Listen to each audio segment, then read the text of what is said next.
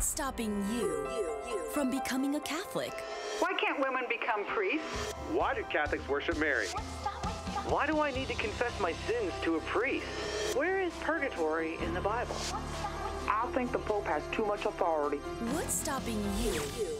You are called to communion with Dr. David Anders on the EWTN Global Catholic Radio Network. Welcome again to Call to Communion here on EWTN. It's the program for our non-Catholic brothers and sisters. That's what I said. Those of you who are not Catholic, at least not at this time, and you've got questions about the Catholic faith, we can help you get those questions answered. Here's our phone number, 833-288-EWTN. That's 833-288-3986. Now, if you're listening to us outside of North America, please dial the U.S. country code and then 205-271-2985. You can also text the letters EWTN to 55000. Wait for our response and then text us your first name and your brief question. Message and data rates may apply. And those of you watching us on TV today, you can participate as well. Here's our email address, ctc@ewtn.com, ctc@ewtn.com. All right, Charles Beery is our producer. We also have Ryan Penny on the phones. Jeff Burson is on social media. He'll be glad to pass on any questions you might want to forward to us via YouTube or Facebook. Just put those in the comments section there that you see on screen, and Jeff will forward those to us here in the studio. I'm Tom Price along with Dr. David Anders. Hey, Tom. How are you today? Very well. How are you, my friend? Oh, doing great. Thanks. Glad to hear that. We're going to lead off here with an email from Richard who says, I'm not a Catholic, but I have been praying the rosary and I need help with the Glory Be prayer. When it says, quote, as it was in the beginning, is now, and ever shall be, world without end. What does it mean by world without end? Doesn't the world end and get replaced when Jesus comes back? Yeah, so this is an infelicitous translation of the Latin phrase in secula seculorum, which would be more idiomatically translated as forever and ever. Oh, okay. So it's just kind of an accident of the history of translation of Latin prayer, and that's what we're talking about. Okay, very good. Richard, thank you so much for your email. Here's one now from Logan checking us out on YouTube. Logan says, both of my parents respect the Catholic Church. They admire all of the liturgy and devotions, the papacy, even reverence for Mary. However, they do not feel inclined to convert. What can I do? Thanks, Logan. Okay, thanks. So, first of all, you can't compel someone to believe. Right. And in fact, the Catholic doctrine of faith is precisely that it is a gift. And there are motives that make our faith rational. There are reasons that it's not irrational to believe. There are proofs and evidences for the truth of Catholic claims. But to be able to put all of those together and then to actually make an act of submitting one's mind and will to the Church and to Jesus Christ as He's present to us in the Catholic faith transcends our rational capacities, our natural capacities, and ultimately is a gift of grace. So you can always answer questions. You can always remove obstacles. You can always witness to the truth and goodness and beauty of the faith in ways that are more than, but not less than, rational. I mean, showing the truth of the faith is one thing. Demonstrating the truth of the faith in your life is of a wholly different and superior order, right? Ultimately, the life of charity and humility, discretion, and all the virtues as you lovingly interact with your loved ones. I mean, all of these things are helpful, and of course, praying always for yourself and for the souls of others and for the salvation of the whole world. Masses said for your and others' intentions. I mean, all these things are helps, and they're very good to do. But at the end of the day, we leave the question of the conversion of hearts and the salvation of souls in the hand of God. And I would say unburden yourself a little bit of a responsibility that you don't actually own. There you go. Logan, thanks for checking us out on YouTube. Here's an email now from Nicholas. Nicholas says, we've heard and seen a lot in the past about inter-religious dialogue efforts. But in the Bible, Jesus says, unless you eat my flesh and drink my blood, you cannot have life within you. So what do you believe keeps those outside of the Catholic Church from coming to accept the truths of our faith? Okay, well, that's a very broad question. And there are all kinds of things that can keep people from coming to the truths of the Catholic faith. One of them that St. Paul identifies is how will they believe if they haven't heard? Yeah. And I think the biggest impediment or obstacle to accepting the teaching of the Catholic faith is not having heard it. And even someone who is disposed to believe in divine revelation can't make an act of faith in divine revelation if they don't encounter it. And I love the story of St. Josephine Bakhita, who, before she ever encountered the Catholic faith, never knew anything about God, Christ, the Bible, the history of the people of God, the sacraments, nothing. Had nothing whatsoever at all. But she had nature, and she had the witness of her own conscience. And from those two things, she surmised that there was a God in heaven, and that to know and love and honor him was the meaning of her life. But she didn't have a name to put with that intuition. And then she was disposed. She was properly disposed. But she still had to wait the coming of the missionaries. Had to wait the coming of that Italian diplomat who redeemed her from slavery and showed her the gospel to go, oh yeah, that's the guy I've been worshiping all this time. I believe, right? Someone has to present the truth of the faith. So that's an obstacle. Now, some of the claims of the faith make moral demands upon us. And that's a huge obstacle. So St. Augustine of Hippo, before he came to the Catholic faith, two things that kept him out. Number one was he thought that you couldn't reconcile the book of Genesis with natural science. And number two was his own libido, because the Catholic faith told him to live continently, celibately, a thing that he did not want to do. And what had to happen for him to come to the faith was, first of all, he had to meet St. Ambrose, who said, yeah, that's not the way we read the book of Genesis. And he taught him the truth about how the Catholic faith understands Scripture. And then he had to encounter the visage, the image of St. Anthony of the Desert, a monk, one of the earliest monastics, hermits of the Egyptian desert, who lived this life of incredible self-denial, chastity, and temperance heroically, and with no education. And Augustine was shamed by that and said, well, if this guy can do it, I should be able to do it too. And then, of course, ultimately, he felt the call of God, and encouraged by that catechesis and those examples, together with the grace of God, he made that act of will and divine revelation. Isn't it amazing how one person can make such a difference in your life? You're going along, and all of a sudden somebody clears things up for you, and you go, oh, now I get it. I think that's one of the ways that grace and providence work. It's an awesome thing. Thank you so much for your question. In a moment here, we're going to get to Dave in Columbus, Indiana, listening to us also on YouTube today. We've got a line open for you if you have a question for Dr. David Anders, 833-288-EWTN. That's 833-288-3986 for Call to Communion. Do stay with us.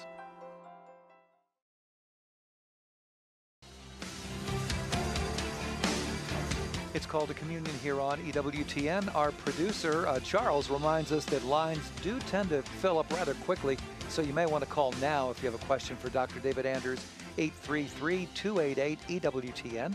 That's 833-288-3986. If you're ready now, let's go to those phones and talk with Dave. Dave is in Columbus, Indiana, listening on YouTube. Hey there, Dave. What's on your mind today?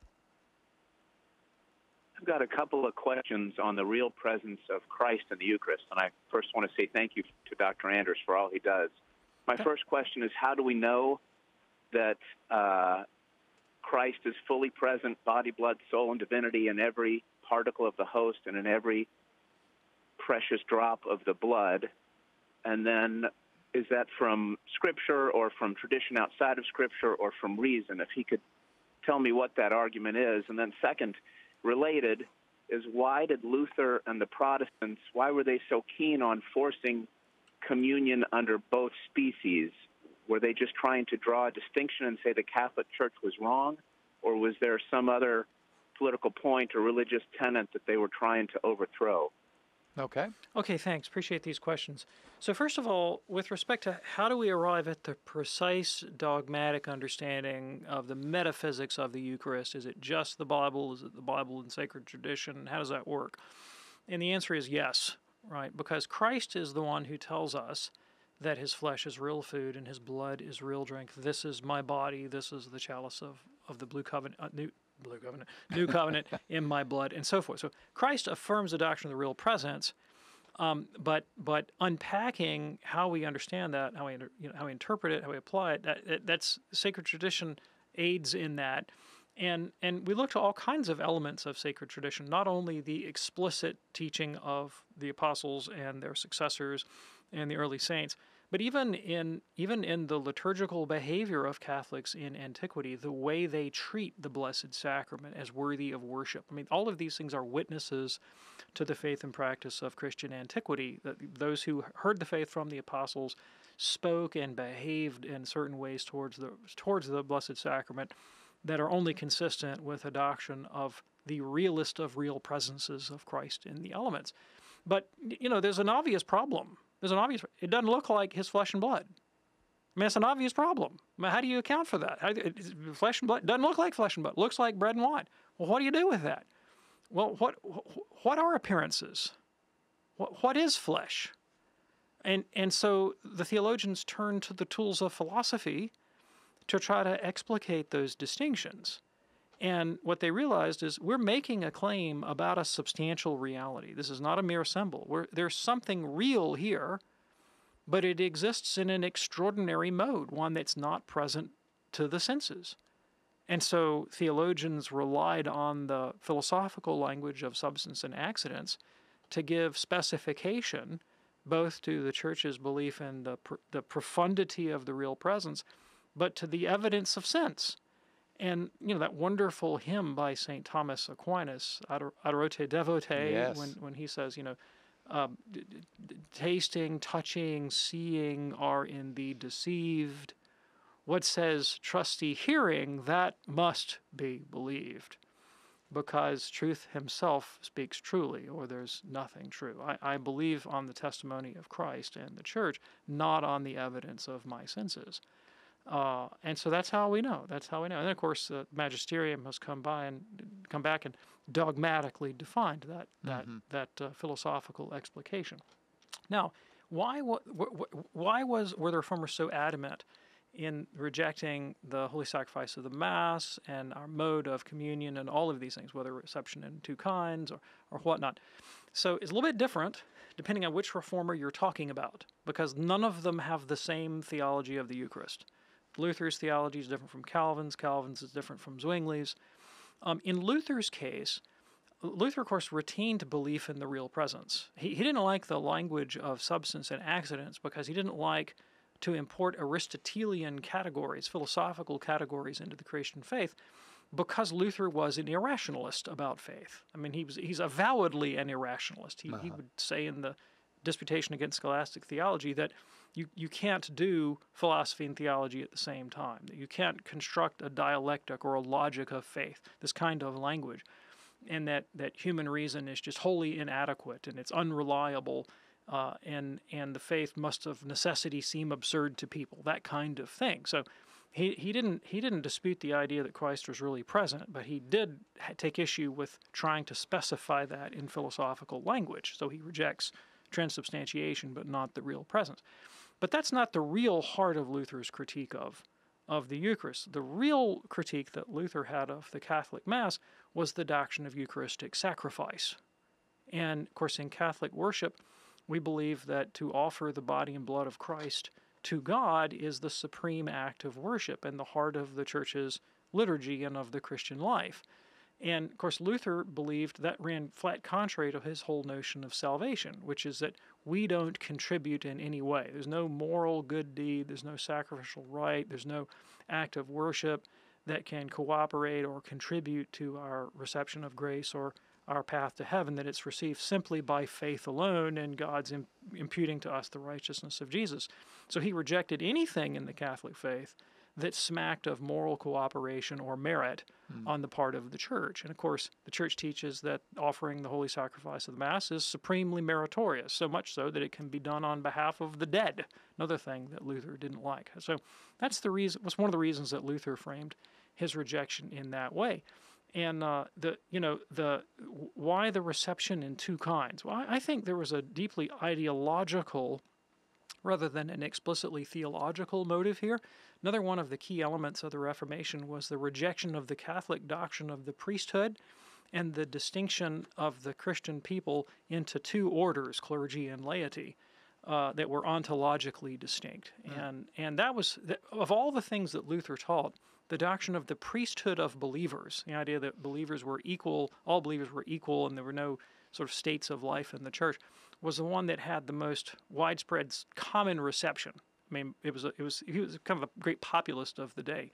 And a lot of the populist religious movements borrowed that first from Luther to justify, running around and burning down statues and setting flags on fire and dancing in the streets and going crazy. They were like, hey, we're priests too, that kind of thing.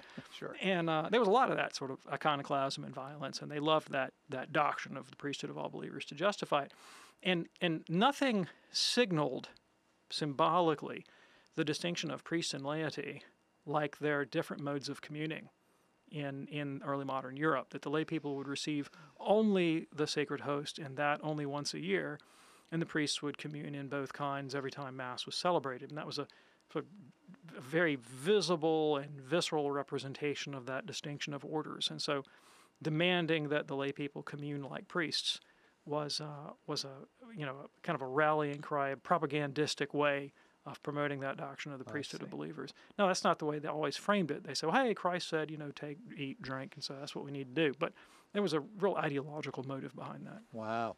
All right, Dave, thank you so much for your question. That opens up a line for you right now. In fact, we have two lines open at the moment, 833-288-EWTN. That's 833-288-3986. Call to communion here on EWTN. Let's go to Betsy now in Johnstown, Ohio, listening on the Blowtorch St. Gabriel Radio. Hey there, Betsy, what's on your mind today?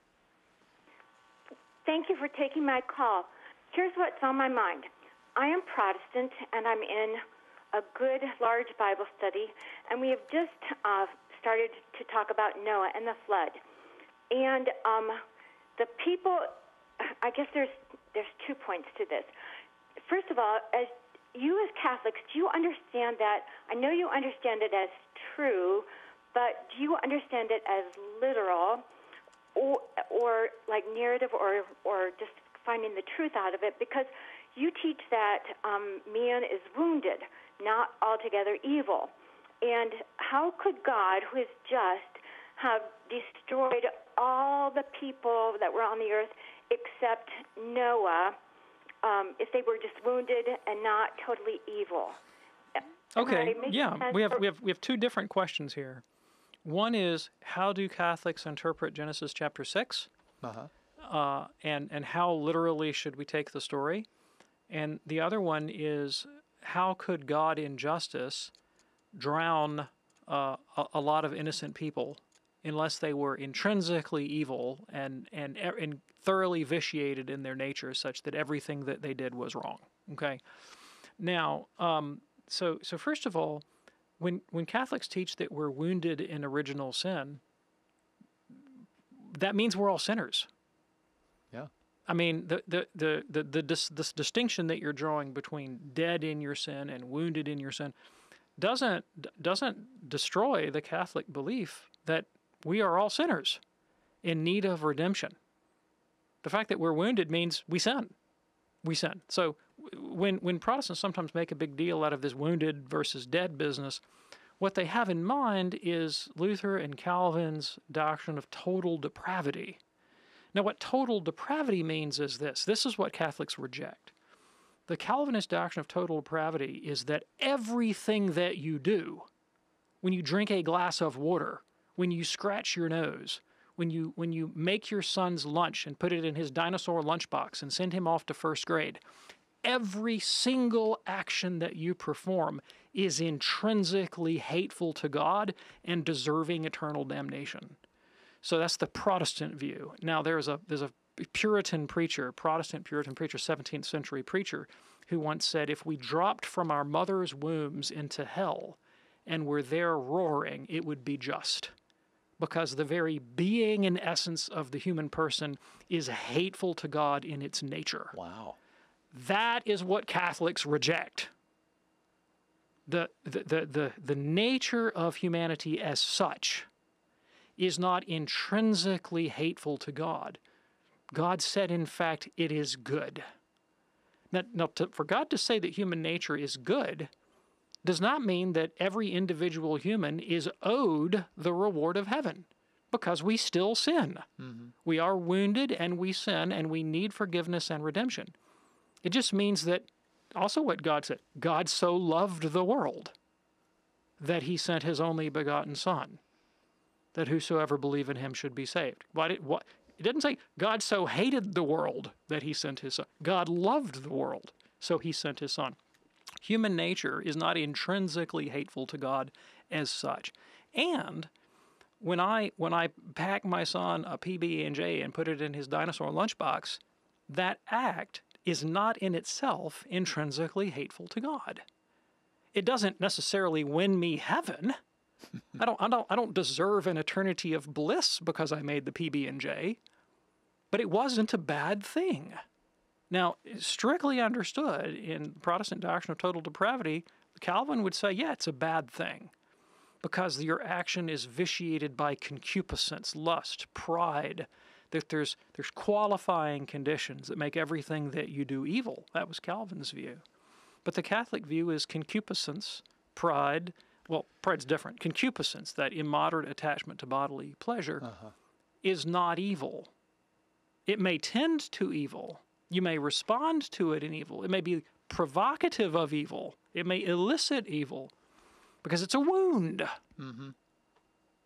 But you're not evil just because you're a human being. Okay. All right. Now, more to the point, your question, Genesis 6. Would God be unjust if he brought about the death of the innocent? No. Because it happens every day. Every single day. Millions of people around the world die. We're not owed eternity. We have a determinate span of life. 70 years, says the psalmist, or 80 if we have the strength. We're all going to die. It's not unjust that we're mortal. It wasn't unjust when the people in Genesis chapter 6 were found to be mortal. They weren't all Aquaman. Right? They're not owed immortality. So it's not unjust if God brings it about through his providence that someone should die a natural death. It's not injustice on God's part. But your question, how do Catholics understand this? Well, we really follow the teaching of the Bible about the interpretation of the Bible. And 1 Peter chapter 3, verse 21, tells us that the story of Noah is an allegory for the sacrament of Christian baptism. Many other passages of the New Testament tell us that Old Testament passages are to be read allegorically. Galatians chapter 4, St. Paul says that the story of Hagar and Sarah is an allegory that describes children born of the flesh and those born of the Spirit after the faith of Abraham, and that it should be read in that light. So Catholics, following the teaching of the New Testament and the example of the Fathers, read these and other Old Testament stories allegorically. The real significance of Genesis 6 is not whether or not we're going to find wooden remains on the top of Mount Ararat, which I contend we are not, but that this tells us something about the nature of human moral responsibility, God's justice, and also his redemptive plan and his kindness, because the conclusion of the story is that God makes a way for humanity to be saved. So we see ourselves in the story of Noah and the unjust who die, and call to mind the grace of baptism, the ark of salvation that Christ provides for us. All right, Betsy, a great call. Thank you so much for checking in with us today here on EWTN's Call to Communion. Well, we have a couple of lines open, and we're going to continue on the other side of the break. We will talk with Joe, who's right here in Birmingham, Alabama. Also, Michael in Silver Spring, Maryland. Michael is also checking in with us from YouTube. We're also going to get to several questions via email and text. Hope to hear from you today on EWTN's Call to Communion at 833-288-EWTN. That's 833-288-3986. As our producer says, get those calls in early because they do fill up. Lines do fill up. Call to Communion here on EWTN. Stay with us. Glad you're with us here on Call to Communion on EWTN. We have a line or two open right now at 833-288-EWTN. That's 833-288-3986. Let's go to Joe right now, right here in good old Birmingham, Alabama, listening on Sirius XM Channel 130. Hey, Joe, what's on your mind today? Hey, I know the Pope's entitled to his opinion, but the statement yesterday regarding homosexual civil unions seems to be tampering with doctrine. And I'm just kind of wondering, I know he's the Holy Father, but it's just, and it's not like it's going to affect me in the Catholic faith in the sense of I'm going to go away from the Catholic Church. Anything I'm going to fight for it, just like I would anything else I believe in. But where are we at this point in a statement like that from the Holy Father? Okay, thanks. I appreciate the question. So first of all, let's get clear on the Church's doctrine on the papacy and the nature of the Pope's magisterium and of the charism of papal infallibility and how all this plays out in the present circumstance. So what the Church teaches is that the papacy is an office established by Christ with a number of functions, and one of them is executive and judicial and legislative leadership in the Church. And so, wholly apart from questions of infallibility, the Church has got a job. I mean, the Pope's got a job to do, and it can be things like the appointment of bishops and the promulgation of canon law and adjudicating disputes. And I mean, these are functions of an office that need to be carried out in the maintenance of any sort of institution, including and especially the Church. And that's the Pope's job description. And another one of his major job descriptions is to guarantee the integrity of the faith and to teach it and see that it's taught and handed down with faithfulness through generation to generation. In all of these things, he has a duty to perform. And popes can perform that duty well or badly, and they will answer to God for their actions. So St. Paul, talking about his own apostolic office, would say, for example, I don't really care if you guys in Corinth judge me, but God will judge me. I don't judge myself. The Lord will judge me and hold me to account, for the kind of ministry that I've conducted. I have a charge to do. I've got to do this. I can do it well or badly. May I do it well, and God will hopefully reward me. Popes stand in the same circumstance. They can fulfill their duties well, or they can do them badly. And we, the faithful, are not obligated to always believe that every intervention that a pope makes in the conduct of his office is somehow gracious or wise or prudent. Now, I'm not issuing any opinion about the wisdom or prudence of this present situation. We just need to get clear on the position. Okay. All right. When the Pope teaches a matter to be held with certainty as something revealed by God, by all the Christian faithful, and he declares that in a formal act. All Christians have to believe in the dogma of the Trinity, for example, or the intrinsic immorality of homosexual acts, this kind of thing.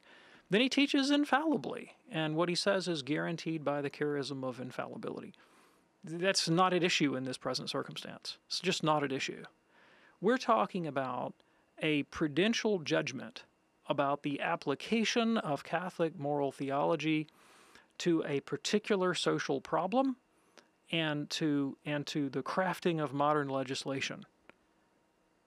That's what this is about. Mm-hmm. And the Pope has been quoted. Now, I don't read Italian, and I haven't seen the thing in context, and I haven't watched this documentary and all of that, right? But the way it's being presented in the media is that the Pope has made some interventions or made some comments about the way public policy ought to be crafted, that I've read the statements, and nothing on the face of them directly contradicts the Catholic teaching on the indissolubility and primacy of Christian marriage, on chastity, or the intrinsic immorality of homosexual acts. And I think Catholics have a duty to regard this like all kinds of policy initiatives, in light of the Church's longstanding tradition and what we know about moral theology and what we know about the nature of the papacy. All right. Hey, Joe, thank you so much for your call. We do appreciate it. Call to communion here on EWTN. Our phone number 833-288-EWTN. That's 833-288-3986. Ryan just sent us something here on YouTube. Ryan says, when and why did the Catholic Church start officially canonizing saints?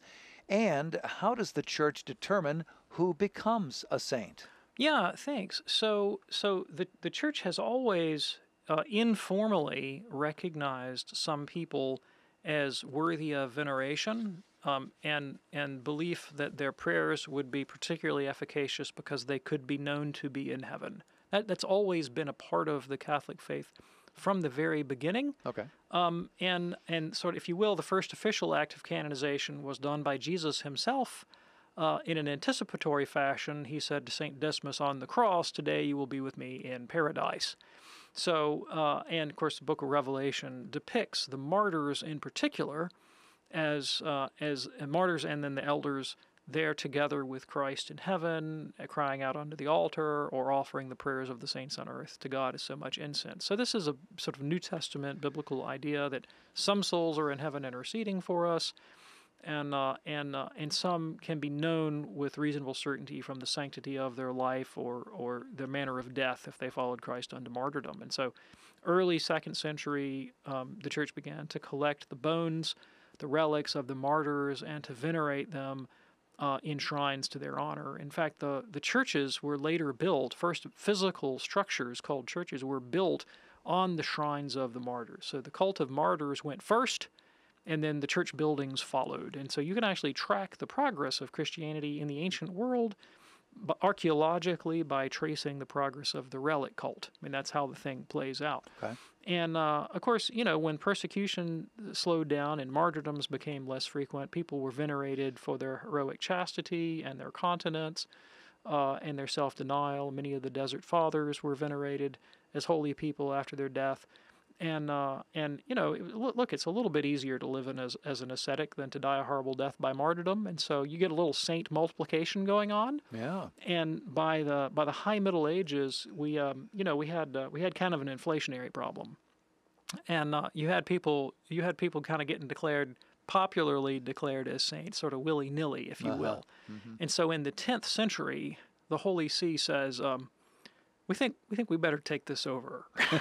And so then by the 11th century, you get some formal processes for, okay, we need some standards and some criteria here to recognize who really is, heroic in charity and witness of their life, and then miracle, post-mortem miracles and so forth. And sort of the modern regime of canonization flows out of that. And every once in a while, the popes will tweak the criteria a little bit to make them more sane, more just, whatever.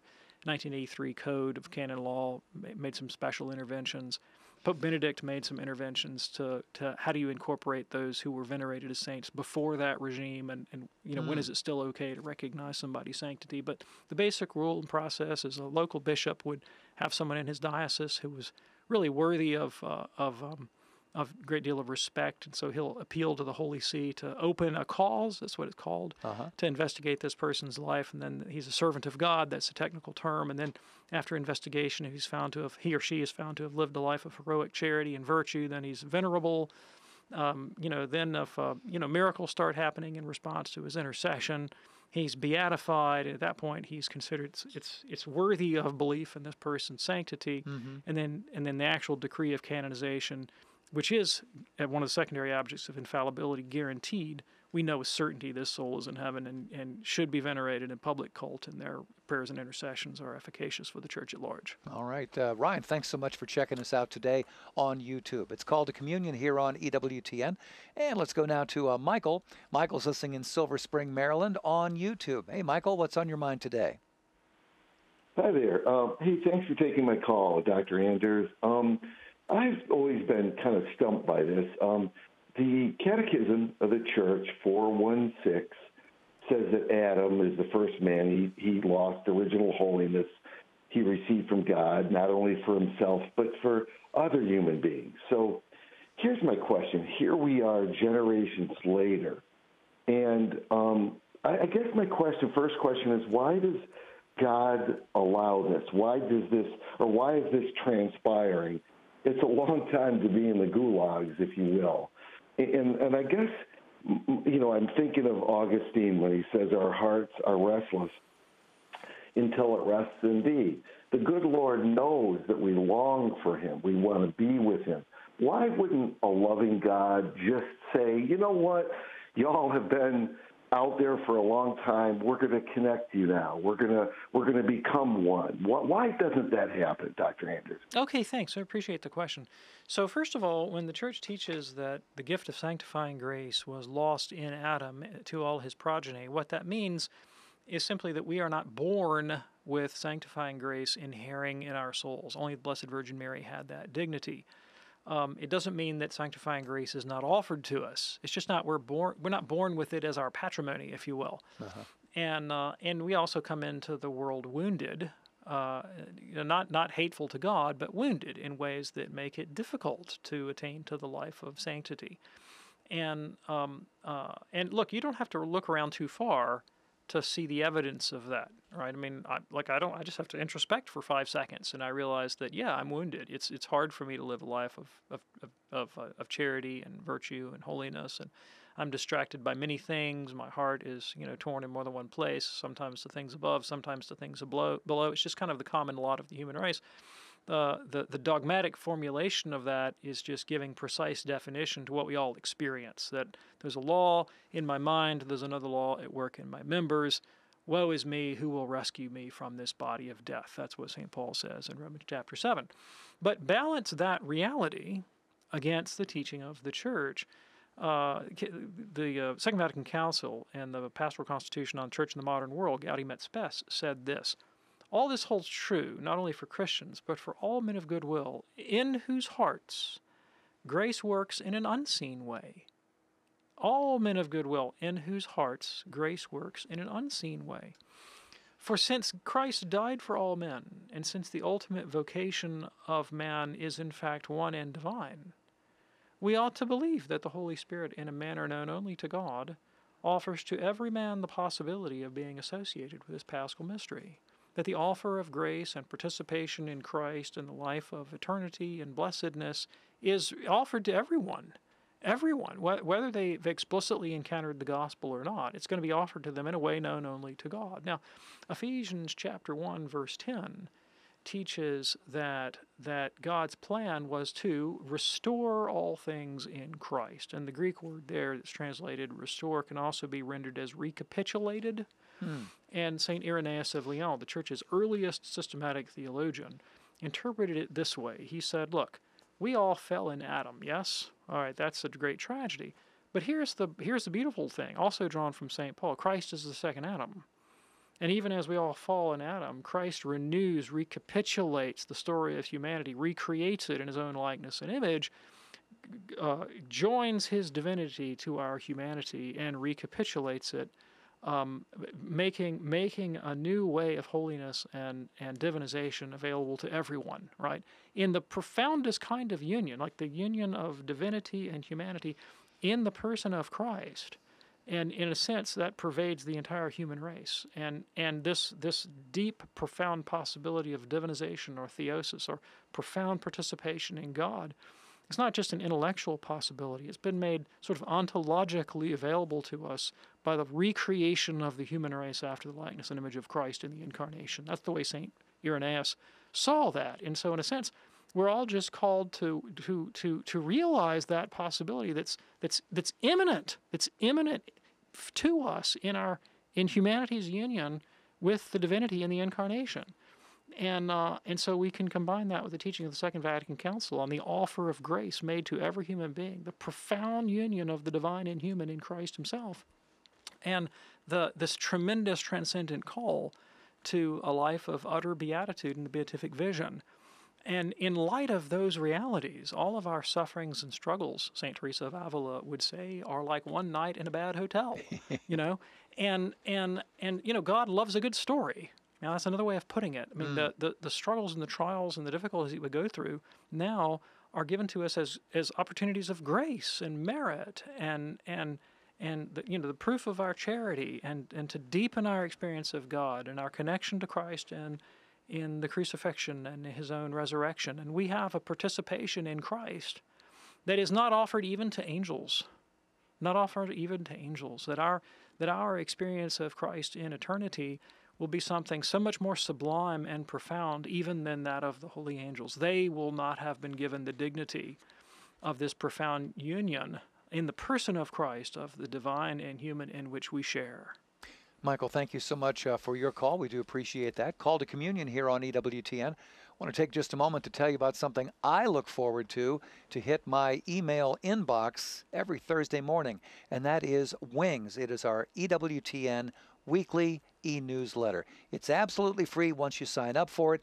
You can find out about what's going on with EWTN Radio, EWTN Television, what's going on the register, items from religious catalog, so much more. You can sign up for Wings, again, absolutely free. Just go to EWTN.com and look for the subscribe button. EWTN.com and then click on subscribe button. You'll find all sorts of things you can subscribe to. One of those is Wings. We've been doing it for a long time and look forward to sending that to you every week. Call to Communion here on EWTN. We have a question from Alex watching us on YouTube right now. Alex says, Matthew 6:7 talks about prayers of repetition. Well, the rosary is a prayer of repetition.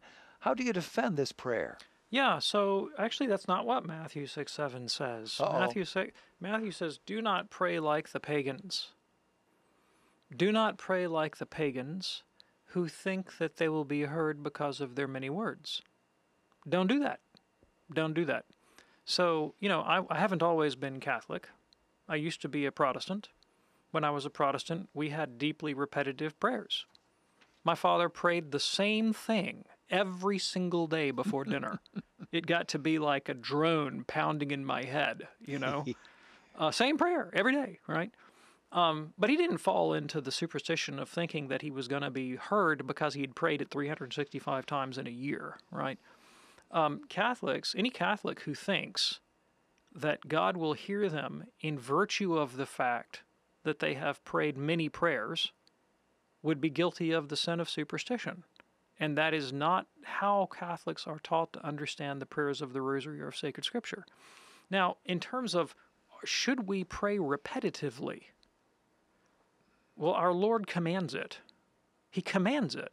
The apostle said, how should we pray? He said, pray like this, and then he gave them a formula. You think he wants us to pray the Lord's Prayer once?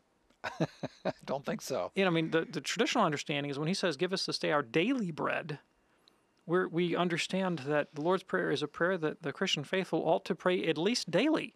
Sure. That's pretty repetitive. That's pretty darn repetitive. Christ commands it. Jesus himself was fond of praying the Psalms. He quotes them all the time. And so does the rest of the New Testament. The apostles, we know, continued the Jewish practice of praying the Psalter. Try looking at Psalm 136. His love endures forever. His love endures forever. His love endures forever. It's like a bad love song, it's actually quite a beautiful love song, but it's repetitive like one. Sure. And it's extremely repetitive. Scripture is replete with repetitive prayers. Scripture doesn't condemn repetition in prayer. It condemns the pagan superstitious belief that we will be heard because of our many words. Now, in pagan antiquity, they didn't know which one was the right God. They had all kinds of gods. They had gods coming out of every pocket. Yeah. St. Paul encountered an altar in Athens to an unknown God. He said, we'll just cover one. If we missed one, we'll throw one out there. One we didn't cover. And they thought, well, if we offer sacrifices to all these, maybe one will hear. That's really the attitude that's being dismissed, right? This kind of, let's just throw it all out there and see what sticks. But if you understand prayer, right, St. Augustine, in great reflection on the nature of prayer, says, why even use words? God already knows what you need before you ask. Yeah. We don't use words to tell God what we want. We use words, particularly the words of the Lord's Prayer, to mark our own progress in bringing our will into alignment with the will of God. So when I pray the Lord's Prayer and I say, hallowed be thy name, I stop and think, am I hallowing God's name? Thy kingdom come. What am I doing to bring God's kingdom? How am I living? Forgive us our trespasses as we forgive those who trespass against us. How am I doing on forgiving those who trespass against us? We use words in prayer to mark the progress of our own dispositions and desires and the faith, hope, and charity in our heart that will ultimately unite us to God. Should you do that more than once? I think so. Definitely.